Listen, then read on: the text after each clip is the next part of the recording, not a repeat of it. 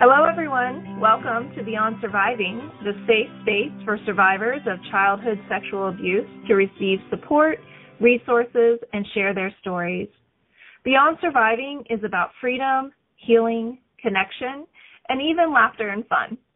Most importantly, it's about letting go of the pain of abuse and finally moving on.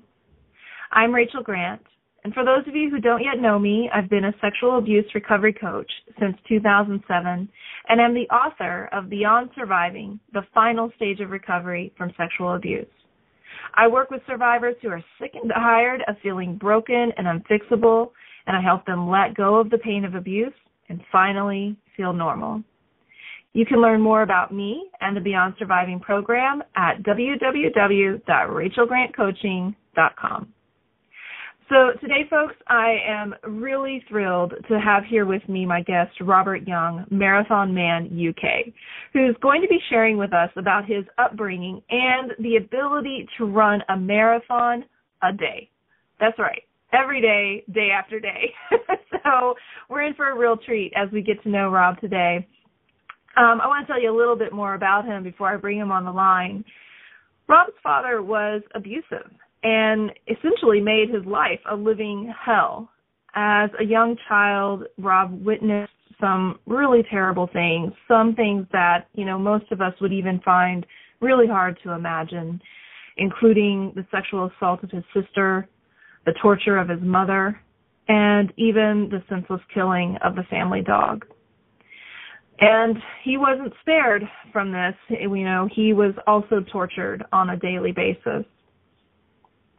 At about age 8, he was put into an orphanage and before being fostered at age 12.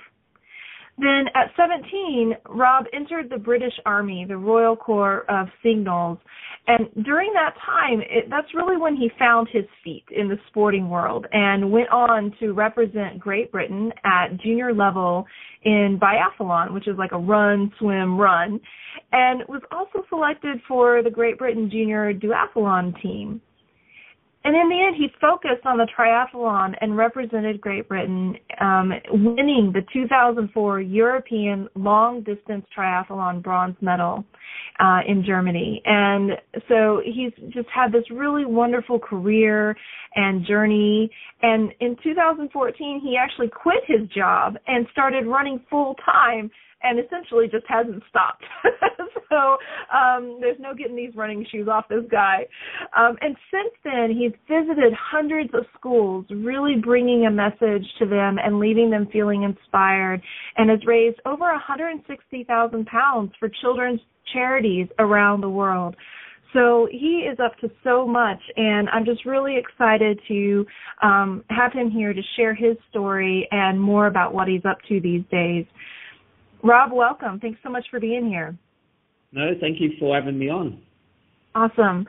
So I want to just start with understanding a little bit about, what you've been up to over the last year. When you talk about running a marathon every single day, what is that all about for you? Yeah, so it all started with a bet from my partner and I. It was a 20p bet, and she said that I couldn't run a marathon, and I said I could.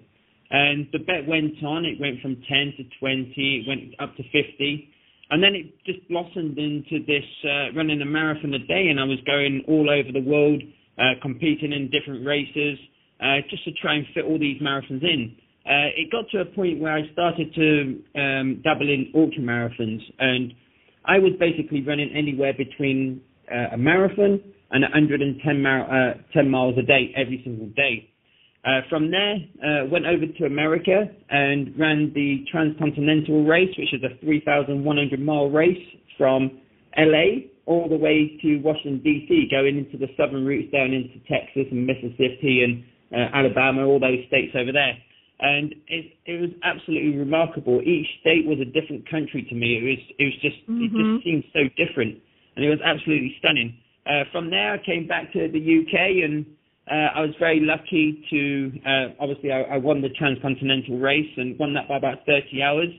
And then from there, I came back and I managed to run the longest run in history without sleeping of 373.75 miles.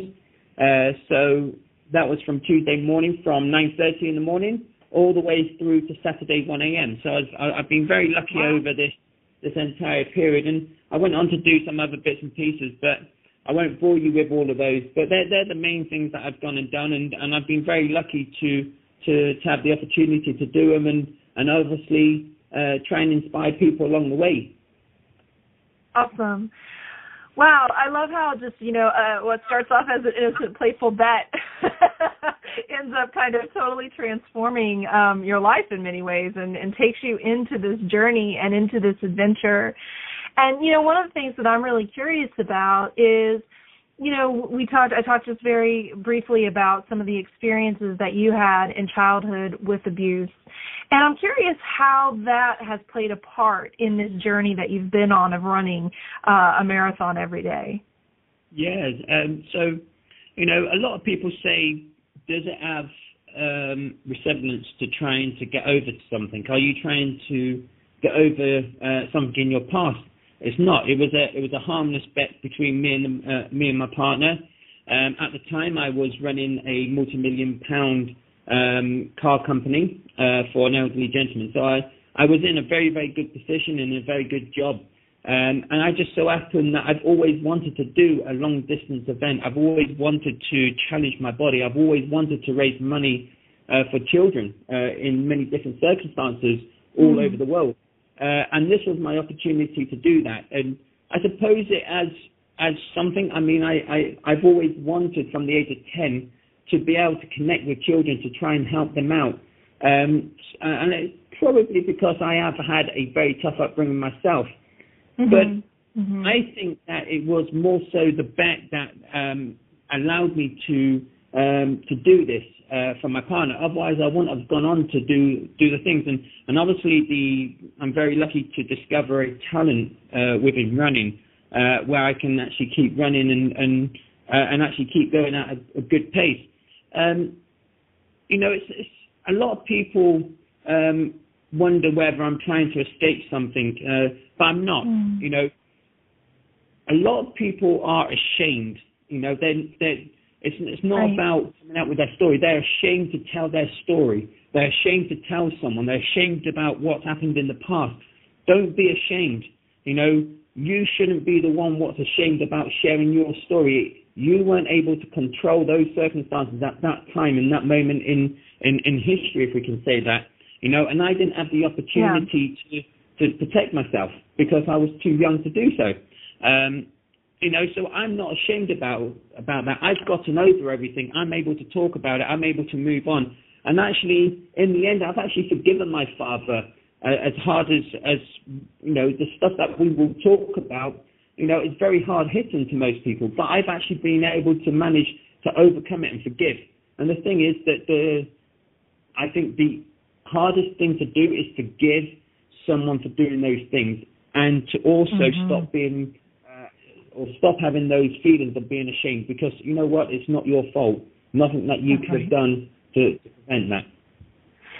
Yeah, thank you for that, Rob, because I think it is a very key piece in any person's journey of healing from abuse of any type, that we take on, the ownership of what happened, and lose sight of the fact that we were children, we were young, there wasn't anything that we could do to prevent that. So thank you for being a voice here to really encourage everybody who's listening that, if you're in that place where you just really believe that everything was your fault, there is a way to the other side of that where you don't feel that.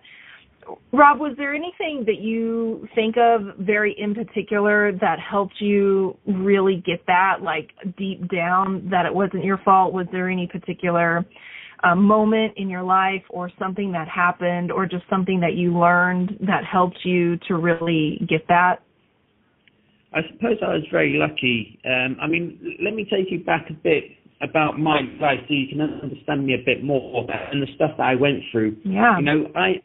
I grew up with my father hitting me, not just hitting me, but throwing me down the stairs, to putting me in a suitcase, throwing me down the stairs, hitting me with planks of wood, making me bleed, punching me, kicking me, everything you can think about. I had a nail hammered through my foot into the banister. I was dangled by one leg over the banister, threatened to be stopped or even punched in the chest or the belly by my father. And if I tried or screamed or made a sound or even closed my eyes, he would drop me. You know, I had to learn certain techniques. I had to learn how to focus. I mean, one of the things that I did was try and push all my emotions and thoughts to the back of my head and leave the front head. You know, I talk about, I call it the lock state. You know, I hope I'm not divulging from our talk, but I've got to tell you all the things about me and what I try to do for you to get a clear understanding. You know, I went into my lock state when he was doing those things. I was getting, you know, I was trying to push everything to the back of my head to try and shadow what was happening.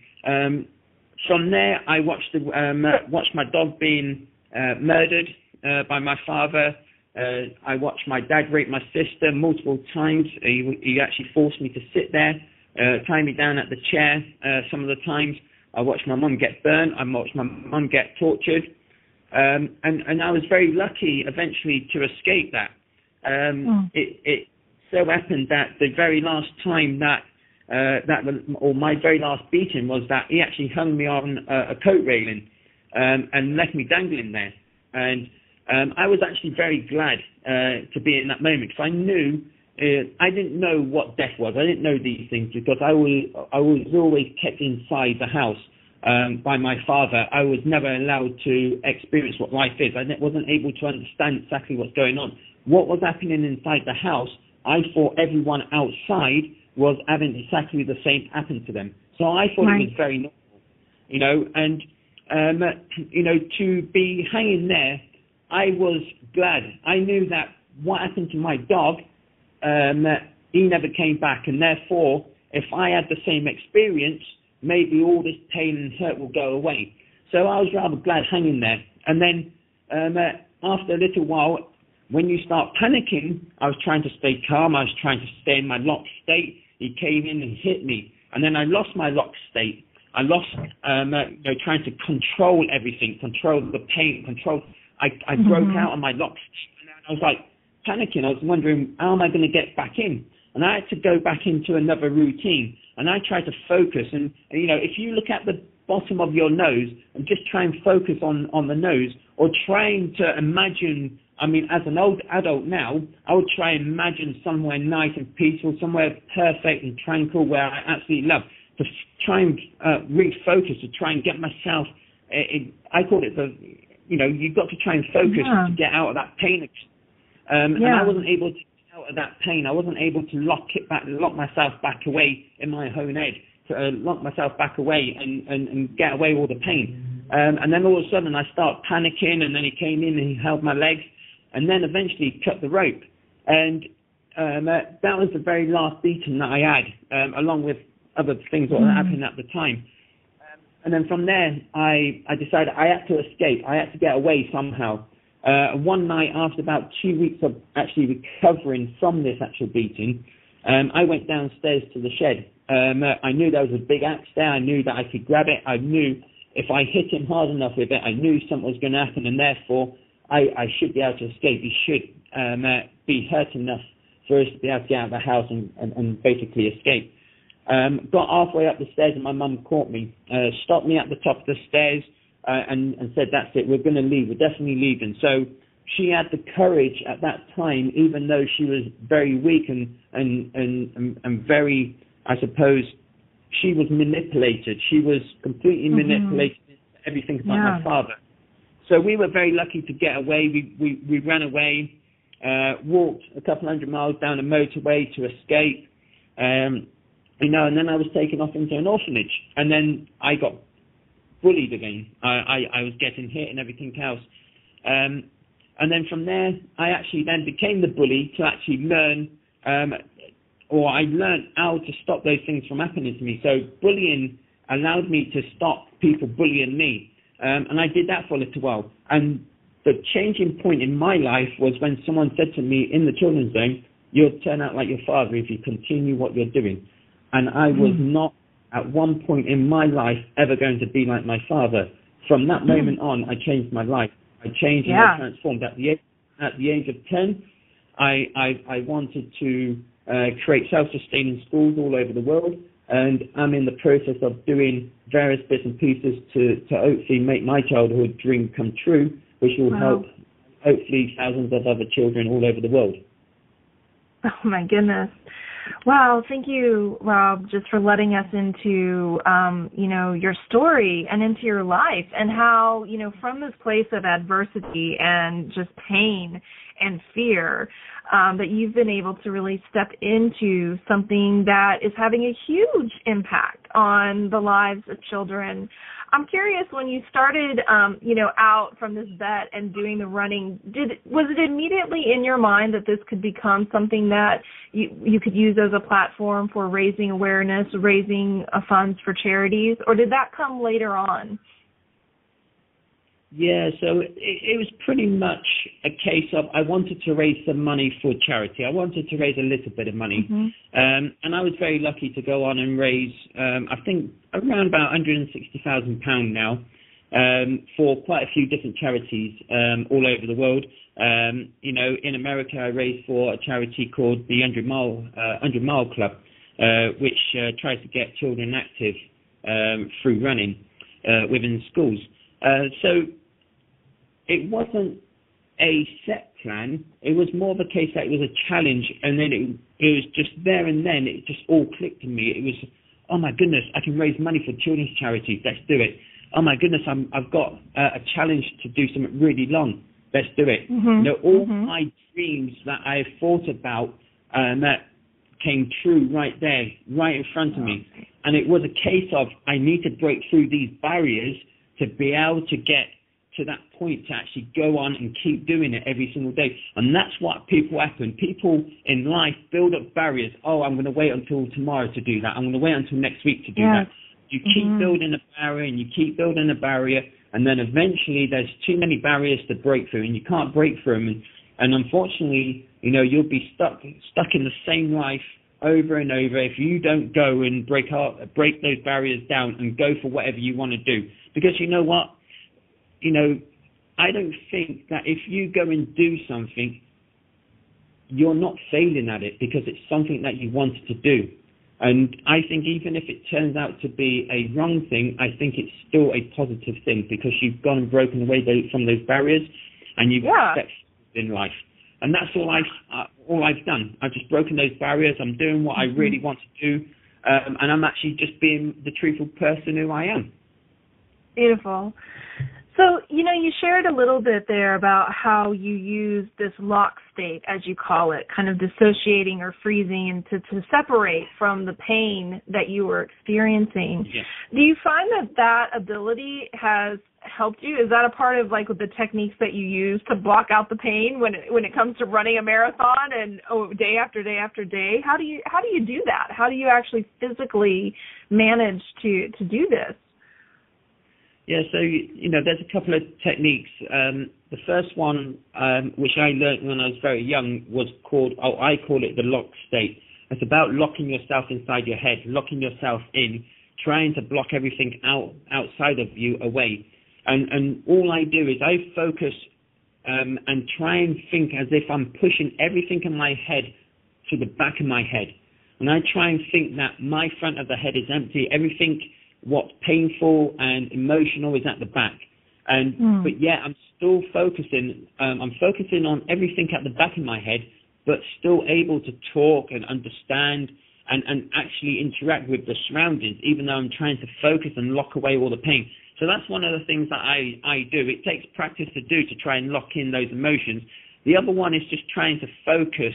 If you can't do the lock-in one, it's to try and focus on something. Focus on some point around the house, focus on your nose, focus on a part of your body, and by focusing, you actually try and, you actually send I'm no expert in this field, but I'm just saying now what happens with me when I try and block things out.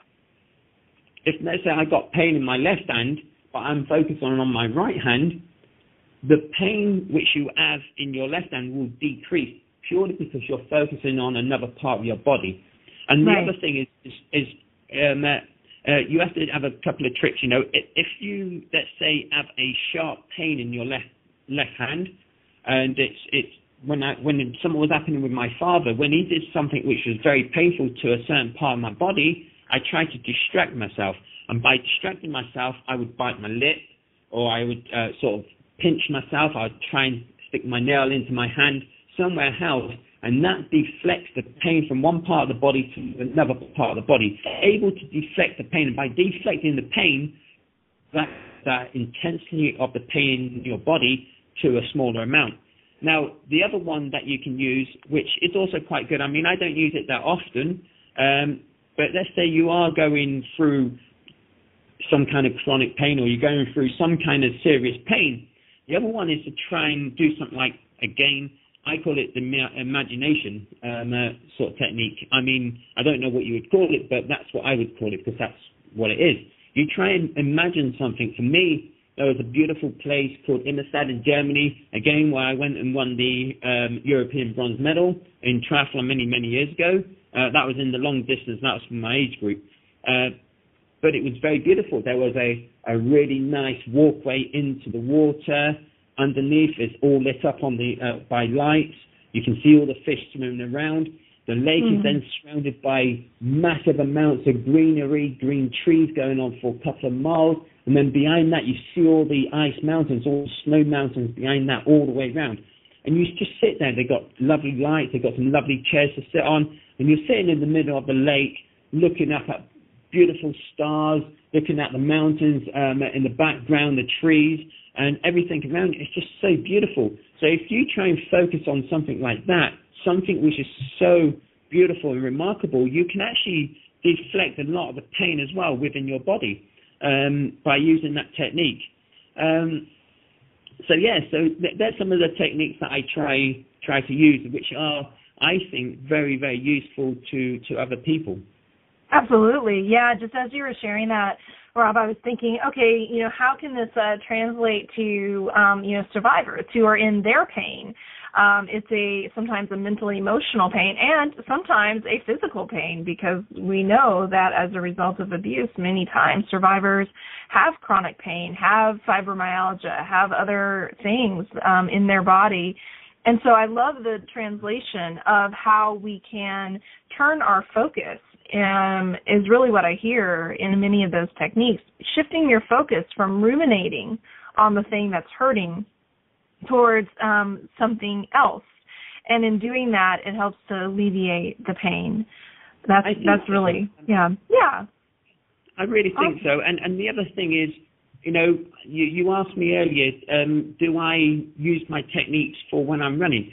When I got to a point where I started to have a couple of broken bones in my legs, I had to use a couple of techniques to try and block out the pain to keep going within my challenge, because at that point I was so far into my challenge, I didn't want it to stop. I ended up having to have a couple of weeks break and then continue with my challenge, which I was so far ahead of target anyway by that point that I was able to have those couple of weeks break. But I was probably running on broken legs, or one broken leg for 3 weeks, I think, and that was by using my blocking out technique. Obviously, I had to use painkillers as well as trying to use my blocking out techniques, because it wasn't enough to curb the pain. So I was trying to use painkillers with my technique of trying to block out pain or trying to focus. When I'm running, I do something I call the double reverse psychology. Very, very simple. It says, it's right there on the tin. Basically, I try to manipulate someone else's mind by running up to them, and I'll do something like, I love you, baby. Or if I know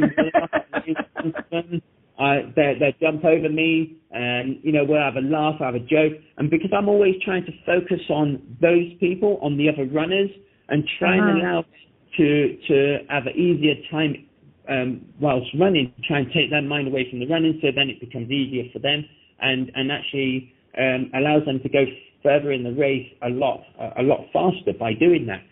But it also allows me to manipulate my own mind, because I'm always trying to think, what am I going to do for the next person? What am I going to do next? am I just going to stick to the same thing? And because I'm constantly trying to do something, or constantly saying hi, or constantly trying to do something to another runner, it's completely breaking my mind away from the running aspect, and therefore relieving the pain, or relieving the, I suppose, the amount of running that I'm doing. It just adds a bit more of a fun element, and that's the key about running so many marathons a day, every single day, for a year or however long you want to do it. It's about how much fun can you make it, how much fun can you make it for yourself, but also for other people. And that's the same thing when I go into schools. I ask kids, especially in America, in the UK, I say, who likes running? And only a couple of hands go up. And then you say, who likes, let's say, American football or soccer or, all these other hockey or all these other sports.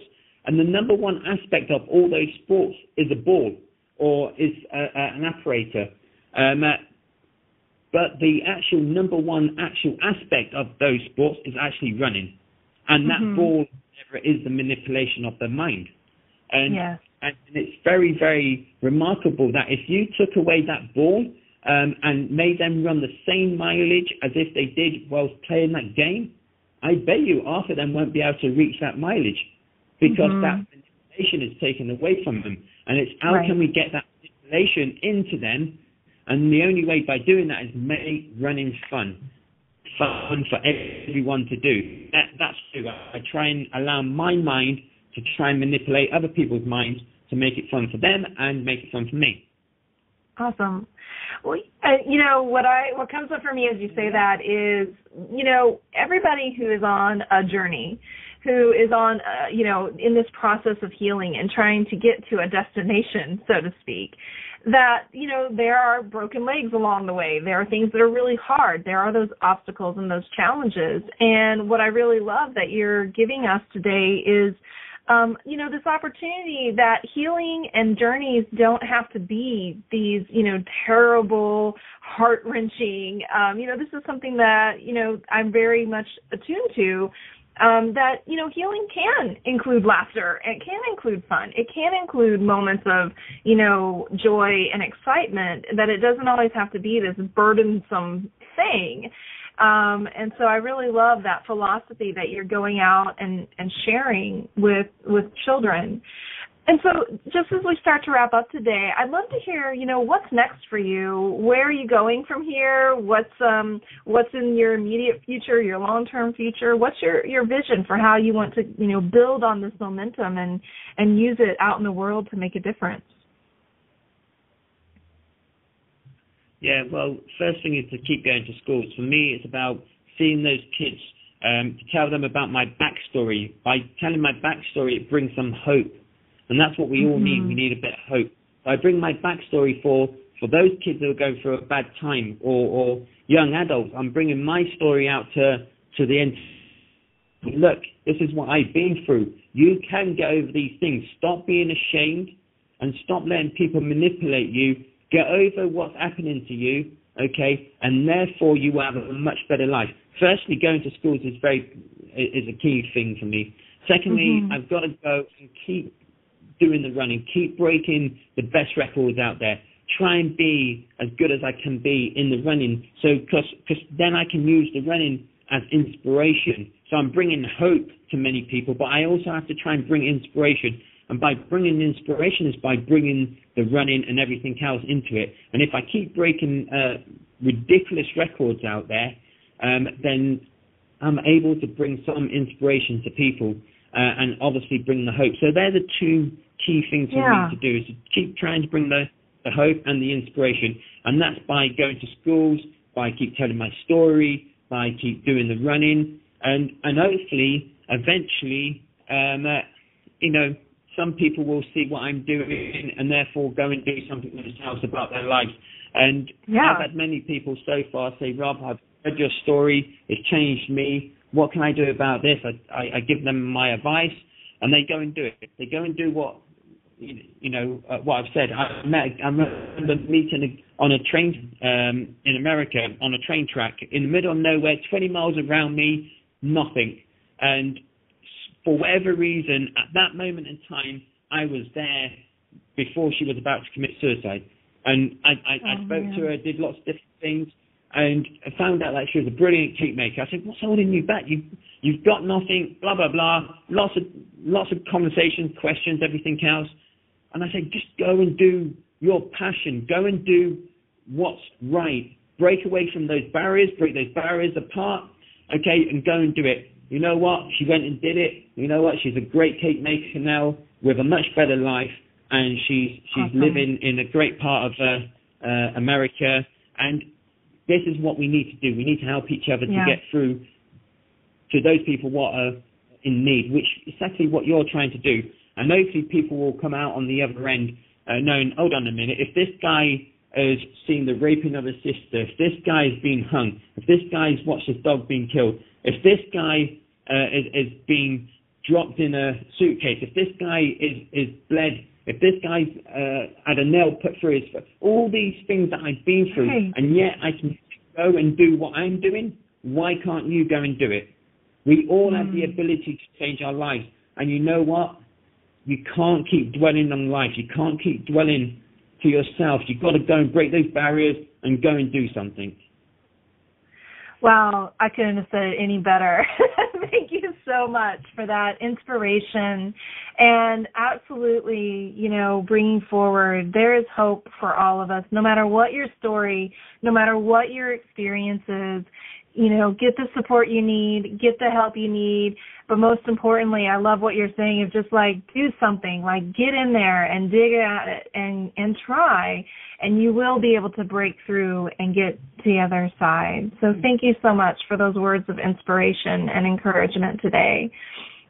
And I just really want to thank you because, my goodness, I know there is so much on your plate and you're doing so many things, so it's such an honor to have had you here today. And I want to let everybody know who's listening that if you want to reach out to Rob, if something that he's shared today has encouraged you, or if you want to learn more about, what he's doing and even support his efforts, you can email him at info@marathonmanuk.com or go to his website, marathonmanuk.com, and read more about him, support him, and, think about your own, road that you're running, the own journey that you're on, and how you can continue to break through those barriers, as Rob has said. So, Rob, thank you again so much for being here today.